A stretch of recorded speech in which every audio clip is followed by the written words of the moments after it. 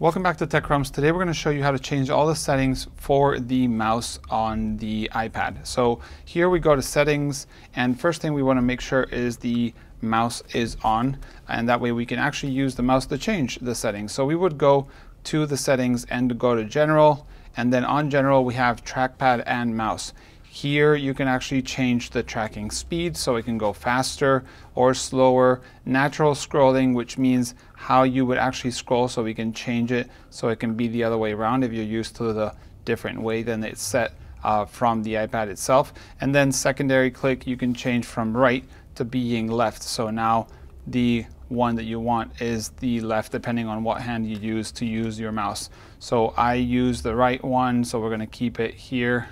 And now that is all changed if you want to. Like I said, this is where you want to go. Settings, general, and then trackpad and mouse. And as you can see, the cursor is red. For that, it's accessibility.